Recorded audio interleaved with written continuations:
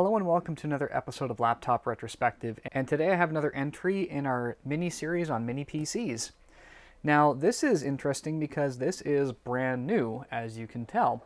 So I was contacted to ask if I wanted a review sample of one of these, and I said yes. I'm really happy to bring it to you. So full disclosure, this was provided as a sample for me to look at and examine and poke and prod and all that good stuff.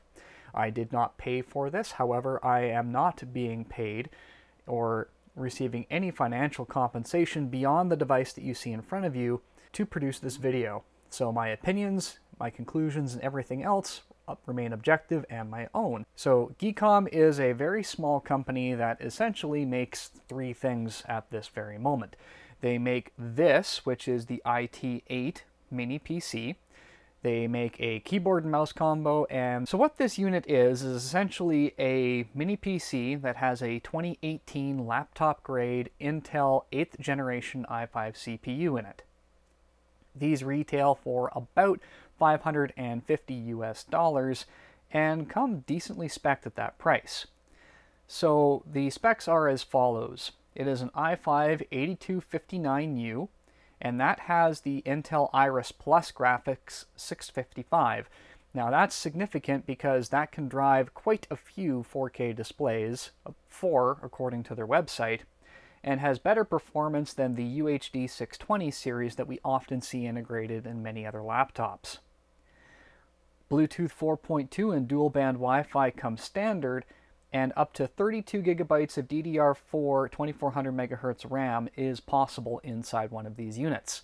This unit has been configured with 16 gigabytes. There is also room for one M.2 SATA drive as well as a 2.5-inch SATA drive.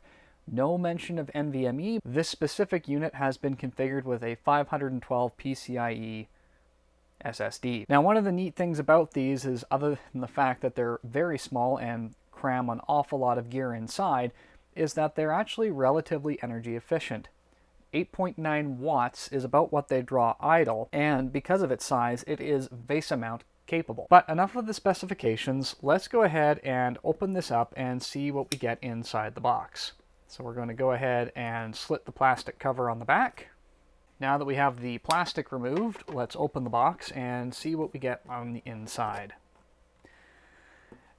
And we get the computer. That's it right there. I think some of their marketing material says you could fit that in a jacket pocket. You totally could. At least that part anyway. We've got some foam and coverage that includes a carrying bag, which is, I guess, a nice little touch if you're worried about getting it scratched up. We have a power supply,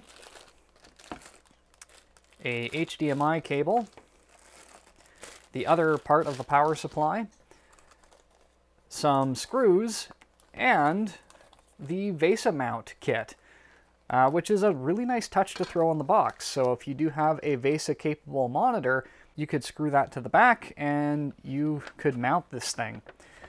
And we've got a really nice instruction booklet here that really shows you all of the tricks of the trade on how you would open this up, how you would service it, the components, diagrams there, how to install the VESA mount, and of course a detailed explanation of the ports. And then, yeah, this just finishes off how you obviously plug everything in. And it is written in multiple languages, which is great to see, and in color. Let's organize our desk a little bit here and take a real close look at the device itself. All right, with everything laid out, we'll go ahead and just take this out of the packaging, and we can see that there's some protective covers on it. On the front here, we have the power button, the headphone microphone combo jack, USB 3.0, a USB Type-C super speed port, which looks to be marked with a 10.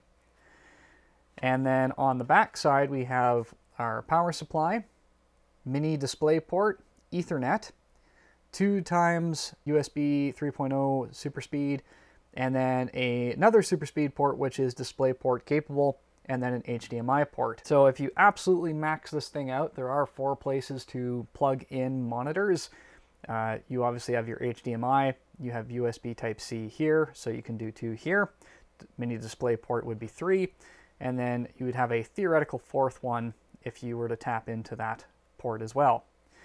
On the side here, we have a full-size SD card reader, which is gorgeous to see. And then on this side, we have a Kensington lock slot. So if you had this on a desk and wanted to secure it, you certainly could. All right, well, that's essentially a tour of the exterior of the machine. Let's dive in and take a look at the interior. So according to the manual, to get access to the interior of the device, we are going to need a Phillips screwdriver and remove the 4 screws that are located on the bottom of the unit.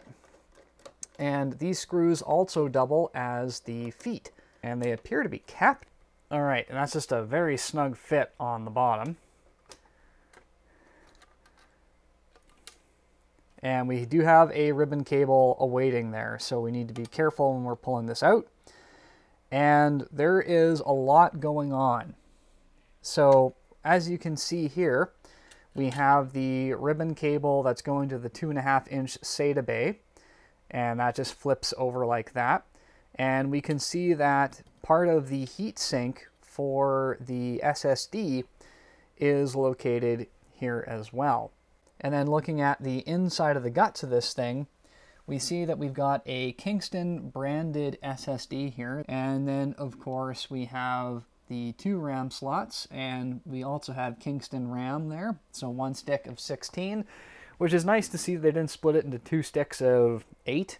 So we have essentially all the area and space that we would need to do the last upgrade possible for a unit like this. So to disassemble this, we're going to reach in there, grab the tabs on either side, and remove that ribbon cable so we don't risk breaking it. Removal of the RAM is trivial. We just reach in and eject that. Removal of the SSD is simply 1 screw here. We spin that out and can remove the drive.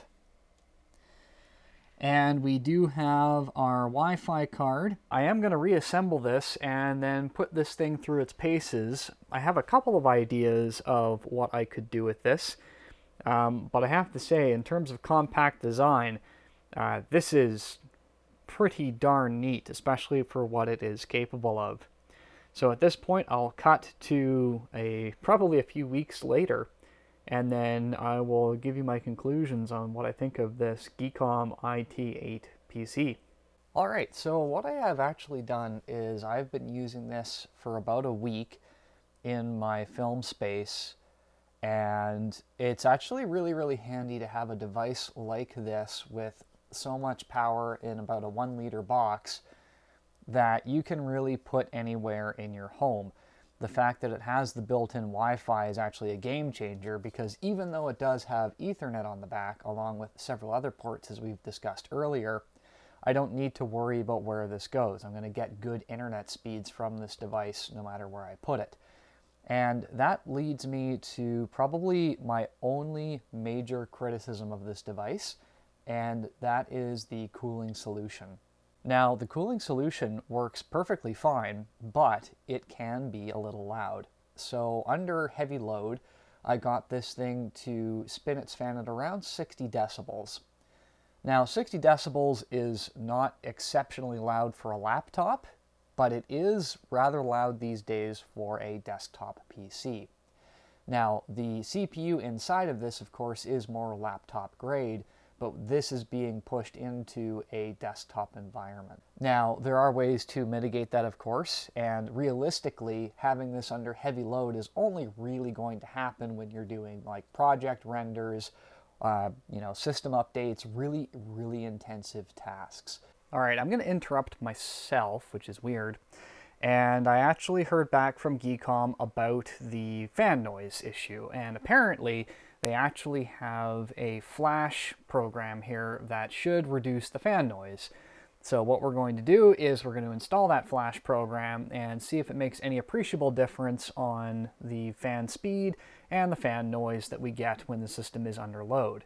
All right, we have the USB drive with the flash program in, and what the instructions say that we have to do is we're going to start this thing and we're going to hit F7 continuously during the splash screen here. Okay, there we go. And we are going to select the USB disk here. And this is, of course, the flash. And the erase verify is going. Programming. And as far as I can tell, that's done. And I have my sound meter here. Wow. That makes a significant difference. So there is still some fan noise when this thing is under load, but we're talking about like a 10 decibel drop. So that is good to see. Temperatures are looking good here. Just pulling up open hardware monitor, and things are looking pretty healthy here. That software tweak is, to me, something that you would want to do after buying one of these things if you are particularly concerned about fan noise. But thankfully, Geekom has provided a fix, and the fix is quite satisfactory. Overall, at the value that they are offering in this, the fact that you can put 2 SSDs in there, it's got Wi-Fi, it can support up to 4 displays, the price point I think is actually rather fair, and the build quality is really good. The cooling solution, of course, is completely the result of the form factor, and I think that's something that if you are looking to buy one of these small form factor mini PCs, you'll be well aware of. At any rate, let's go ahead and wrap up this video. I will be leaving a few links in the description down below if you are interested in picking one of these things up for yourself. And as always, I would encourage you to do the big 4. So please like the video, share, subscribe, and hit that notification bell so the next time I have the opportunity to feature a small PC like this, you'll be the first to know about it. Thank you so much, and I will see you next time.